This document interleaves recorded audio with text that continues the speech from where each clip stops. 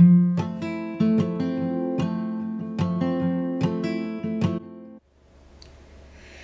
everybody, this is Gail of Giving Back with Gail, and today's vlog is all about ways you can honor a loved one through service. So today I'd like to tell you about 4 ways that I think would be a good start for you to honor someone that you've lost through service. My life is all about service, as you know, and so it just makes sense to be able to honor someone that I've lost through that act. And so I'm like, I know that I'm clearly not the only one who's lost someone who wants to do that. So I wanted to share with you today 4 ways that you can also honor someone that you've lost through an act of service, because I think it's a wonderful way to connect with their memory and also help connect with an organization that either reminds you of something that they went through, and or is an organization you want to support so that others don't have to go through the same thing that your loved one went through. There's so many levels to it and layers to it, you know? So there's 4 ideas that I came up with. Number 1, fundraise for a specific organization in their name. So for instance, when my grandmother was actually starting midway through her journey with Alzheimer's, my mom and I and my best friend, Steph, we all did the Alzheimer's walk together. And so part of the Alzheimer's walk is actually fundraising. And so I had the opportunity to send out emails and ask for fundraising to go along as we took our walk.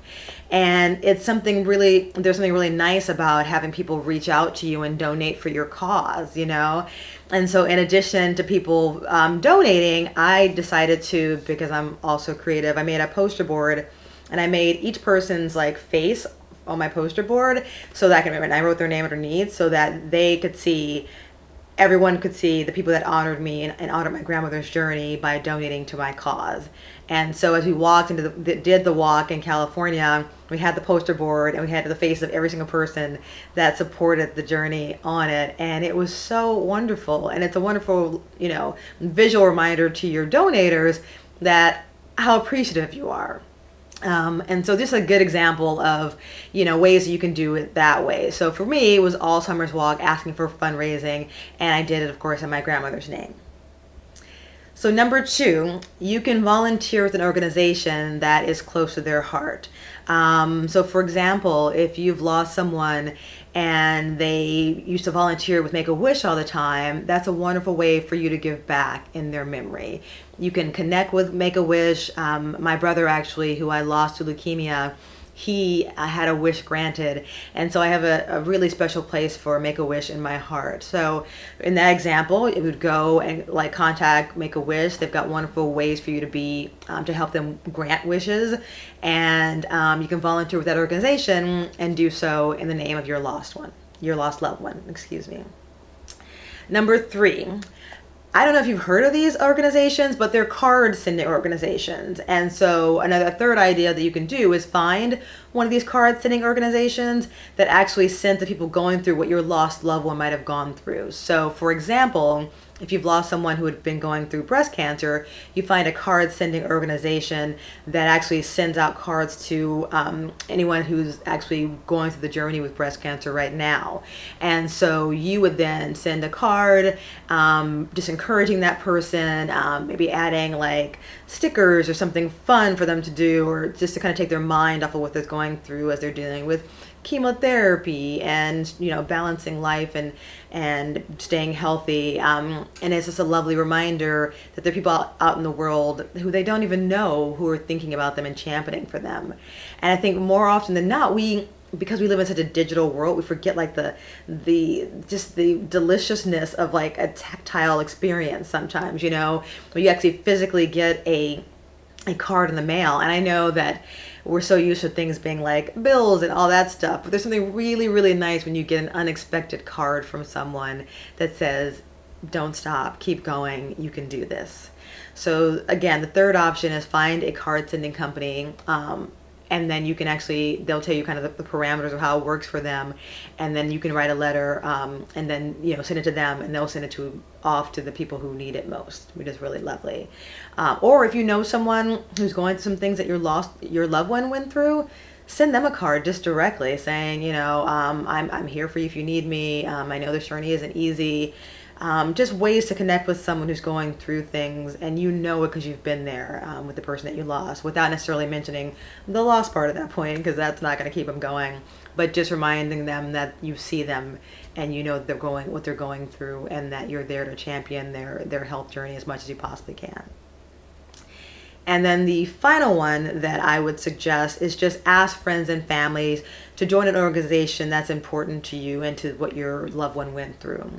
So for example, this Friday would have been my brother's birthday, and I am going to ask all of my family members and my friends to, and you, because you're part of my family now, to join the Be the Match organization. It is an organization that is, it's a connector between those who are in need of bone marrow transplants and people who are happy to donate their bone marrow. So I actually was called for the first time after being on the registry for 20 years. 20 plus years actually. I was called for the first time and asked to donate potentially to a young girl. And I was so ready, and I immediately said yes. And I went through the process. There's a phone screening process, and then you go through the blood test, and then they let you know, like within 60 days, whether or not you're a viable match and an option for that child, that person.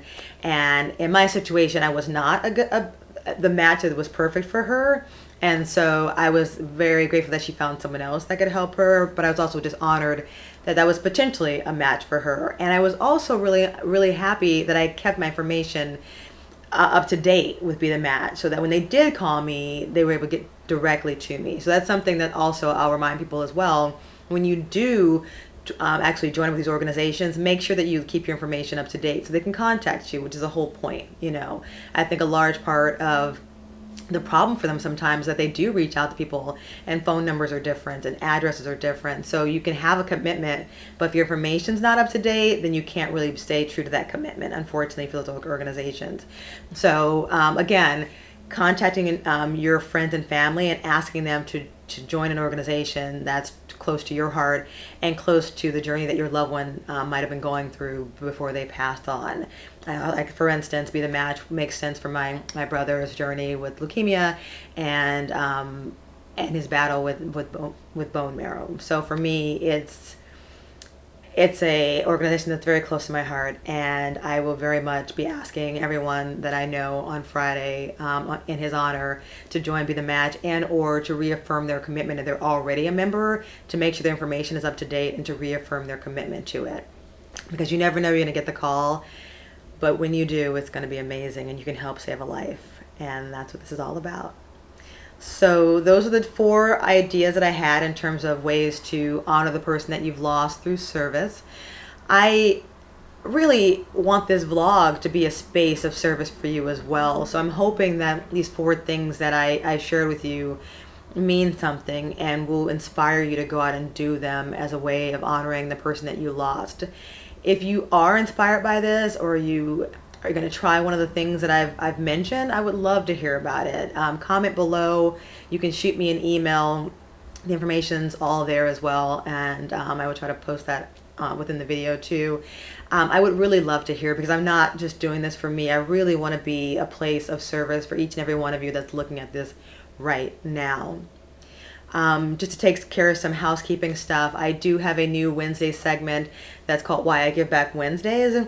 And it's been a little hit or miss in getting people to be consistent with it. So I'm just going to keep asking for it. And when I get them, I get them. And if I don't, I'll keep it moving. It'll be okay. But if you are inspired to do so, please just send me a 60-second or less, because of Instagram's parameters, with a video just saying why you give back. It's that simple. That's it. And I'll have the email again within the website and down in the comments section to make it easier for you. And then of course, I'd love for you to be part of the Instagram family. We are 1,600 strong and counting and growing, and I'm so excited. It's an amazing community that we've created all together of people doing good works on the planet. And it makes me feel good every single day to be part of it. And I just want to see it grow and grow and grow as we step more into service as just kind of the go-to, as opposed to a secondary thought. Like, I think service should be our first thought all the time, and thinking about just making the world a little better place, obviously. And if you could also join my Facebook family and community, rather, Instagram we're taken care of. I've also got Twitter. You know, the basic trifecta of social media. That would be great. But most importantly, I would just love for you to subscribe here, and then share and tell a friend. And if there's somebody that I should be connecting with here on YouTube who's also of service and also about doing good, please let me know, because there's one thing that I know for certain is that we're not doing any of this alone, and when we do it together, it makes a much more powerful journey. And I'm excited to see how much good everybody does this week and the rest of the year. I just can't wait to see all the good that happens. And I hope that the 4 things that I mentioned today, if something spoke to you and connected with you, that you feel free to share it with me rather, because that will make my day. So thank you for watching. I hope that this was of service to you. I can't even tell you how much I hope that to be the case. And I would love it for you to let me know if it is, and share it if you feel so compelled. All right. Have a wonderful day, everybody. And I will see you right here, same time, same back channel, maybe different times depending on when I upload. But it'll definitely be next Tuesday. That's my commitment to me and my commitment to you as a community. Have a great day. Thank you so much for watching. It means the world to me.